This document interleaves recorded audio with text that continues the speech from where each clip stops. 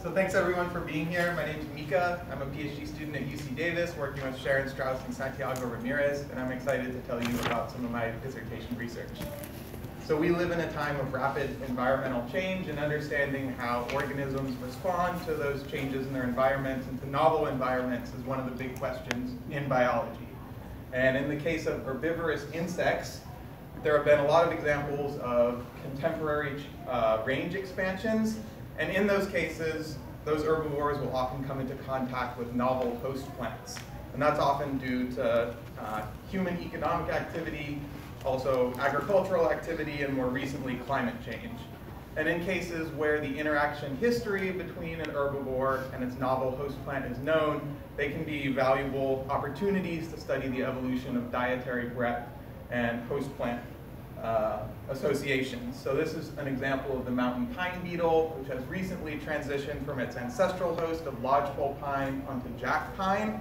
And this is an example of the Melissa butterfly, which has transitioned from its ancestral hosts in the Fabaceae of the Great Basin onto cultivated and feral populations of alfalfa.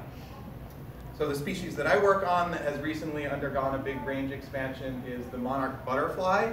So most people are familiar with the monarch from its ancestral range in North America, where it migrates. But over the past 150 years or so, it's undergone this big global range expansion, including these two contemporary expansions into the Pacific and the Atlantic, and then also a more sort of ancient expansion into the Caribbean and Central and South America. So for these contemporary expansions, it's thought that it was facilitated by human introduction of the monarch's host plants to those locations, and then the monarch dispersed naturally to those places.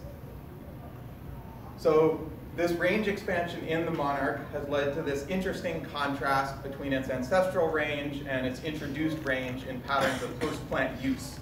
So in the ancestral range where the monarch migrates, its migration brings it into contact with about 100 different species of milkweed host plants, and it's been documented feeding from about 30 of those. By contrast, in the introduced populations, monarchs typically only have access to a single species of host plant, and that plant is often an evolutionarily novel species that they've had no contact with before. So this host plant species, Gomphocarpus, is native to subtropical Africa. It's chemically and physiologically distinct from the North American milkweed fauna, but it's the primary host for monarchs in Australia and some of the Hawaiian Islands. And this species, Asclepias charasavica, is sort of widely introduced around the world as an ornamental plant. It's from the American milkweed fauna, but it's not something that the ancestral migratory populations utilize frequently. So for my study that I'll be talking about here, I'm focusing on these two independent expansions out of North America and into the Pacific. So I have three populations from Hawaii, Australia, and Guam, and then another expansion into Puerto Rico, and I'll be comparing those with the ancestral populations from North America. This is again just a summary of the host plants that I used and the monarch populations in this experiment. So I've got the ancestral North American populations and 4 associated Asclepias species, then 2 species from the introduced range in Hawaii, Australia, Guam, and Puerto Rico.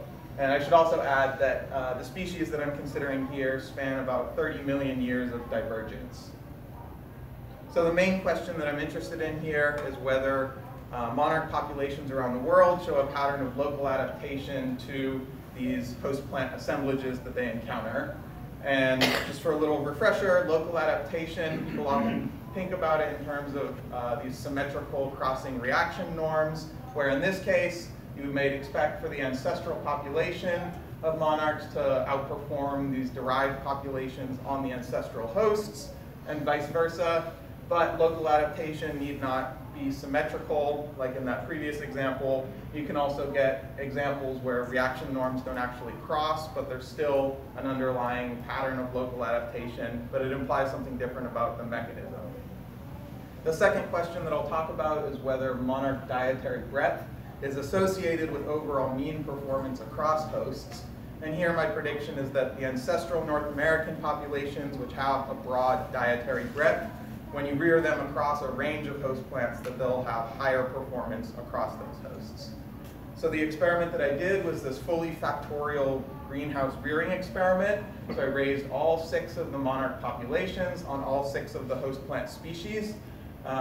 In these figures, the cells that are in red correspond to sympatric combinations, so a monarch population that overlaps in range with a particular milkweed species, and then all of the black are allopatric, non-overlapping combinations. I reared caterpillars from 76 maternal families from all of these different populations, and that entailed bringing live butterflies collected in the field back to Davis, having them lay eggs, and then putting like hours-old, newly hatched larvae onto live host plants inside of mesh bags. The performance measures that I looked at were larval mass on day 8. This is what the caterpillars looked like at that stage. And I originally added about 4,000 of those newly hatched caterpillars and took mass measurements from about 3,000 caterpillars. I also looked at larval survival on day 8. This is an example of a caterpillar that didn't make it, RIP. And then a bunch of other performance metrics. But for the purposes of this talk, I'm mostly going to be focusing on larval mass on day 8, since I think that's a performance metric that has pretty clear fitness implications. For larval lepidopterans like this, it's good to develop quickly because that's when they're most vulnerable to predators and parasitoids. So growing fast is good in this case. So the way that I quantified local adaptation was with the sympatric-allopatric contrast.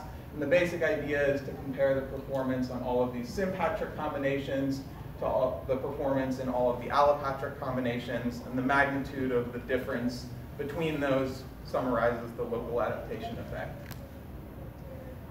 And all the figures that I go through, they'll look something like this. So this is just for one particular milkweed species, Asclepias incarnata. On the x-axis, have all of the different monarch populations, and then their mass after 8 days of development. And each of the points in these figures corresponds to the mean performance of a single maternal family from one of those populations on a given host plant. And the contrast that I'm interested in are sympatric versus allopatric, red versus black, and then also the ancestral North American populations in blue versus the derived populations in green. So again, revisiting that first question, is there local adaptation in the system? I found that yes, when caterpillars were reared on their sympatric host plants, they were about 16% larger on day 8 than caterpillars that were reared on their allopatric hosts. So that result is summarized here, and then this is just all of the raw data for all of those possible host plant by population combinations. And then sort of breaking that effect down, one possibility would be that the monarch populations associated with these novel hosts, those derived populations might have an advantage on this novel host, but I didn't find evidence for that. So in Hawaii and Australia, when they're feeding on this Gomphocarpus host plant, they don't actually have any advantage compared to these other naive populations that have never seen this host plant before. And if anything, they perform worse than the naive North American populations. But then on the flip side, when you bring those derived populations back onto their ancestral species, so these are the 4 ancestral North American host plants, there you see a really pronounced difference in performance. So the ancestral populations outperform those derived populations by about 41%. I should mention that for all of the other performance metrics that involve larval growth rate and performance, I also found this sympatric-allopatric effect, but not when I looked at adult performance metrics, so things like adult size and cardinalide sequestration. I didn't find a sympatric-allopatric effect there. And so to summarize this part, yes, I did find a local adaptation effect, and it was driven primarily by a loss of performance in these derived populations when they were brought back onto their ancestral hosts. And this is the result that I'm excited about because it's something that people have seen in other systems before. So this is a little bit more simple. It's a sort of a 2x2 design, again with this Melissa blue butterfly that I talked about at the beginning of the presentation. So in this study, they took populations of this butterfly associated with the novel host, alfalfa, and compared its performance to populations associated with the ancestral host, astragalus. And what they found was that on this novel host plant, The alfalfa-associated populations had a modest performance advantage relative to the naive populations, but that when you bring this population back onto its ancestral host, its performance is way lower than that of the ancestral population. So sort of similar to the result that I found.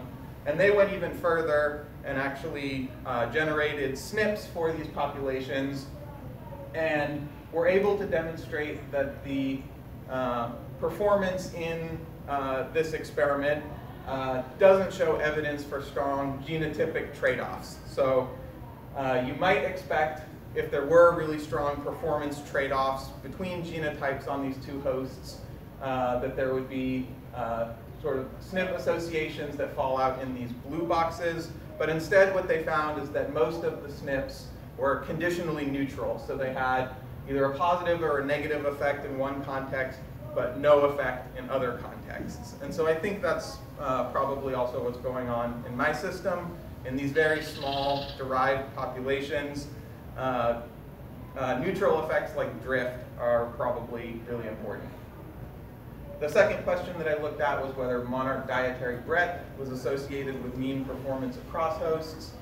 And here, I did find that yes, the ancestral North American populations that have broader dietary breadth do in fact have about 35% higher mean performance across the full range of host plants compared to those derived populations. But for this result, I should just say that dietary breadth is also conflated with migratory status. So the North American populations migrate, these other populations do not. It's also confounded with range size. So the North American ones occupy a whole continent, whereas some of the populations that I'm working with, like from Guam, it's 1/6 the size of Rhode Island, so not very big. And then because of those things, the population sizes in these populations are many orders of magnitude different from each other. So the conclusions are that in this system, we see that local adaptation to host plants has developed over contemporary timescales. I should have added that we think this is about 1,000 generations since they've been established in these Pacific Island populations. And this pattern is driven primarily by poor performance of these derived populations when brought back onto their ancestral host plants. And then also that broad dietary breadth seems to be associated with higher mean performance across host species. And so with that, I'll thank especially these undergrads who helped me with all of this research, then Sharon and Santiago for helping come up with the ideas that I'm presenting here, all of these folks who sent me butterflies from the field, and then also funding sources. And with like 10 seconds to spare, I'll take questions.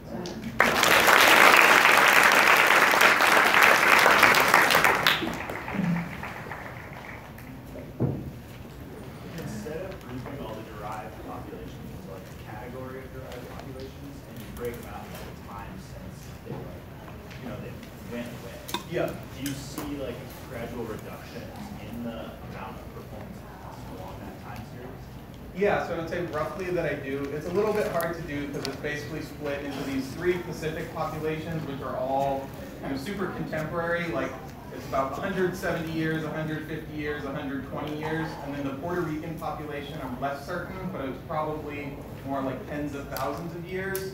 But I do find that the most derived population in Puerto Rico does have the lowest overall performance among those. But yeah, it's maybe not quite enough populations. It's like a regression with N of 4. Yeah.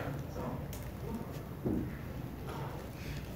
Yeah, so this is just an observation I made all the time. Some of the caterpillar looks like they have very different color patterning from what I'm used to seeing from monarchs. Do you have any insight into that? Yeah, so the ones that I was showing are from Puerto Rico, and they have this really bizarre phenotype where normally they're interspersed yellow and black bars, and the black segments are much thicker, which sort of is counterintuitive, because I think most of the research on larval coloration would suggest that in the tropics, like in Puerto Rico, we wouldn't expect for them to be really dark like that. But yeah, it's specific to that population in Puerto Rico, and they're treated as their own subspecies there. Okay. So,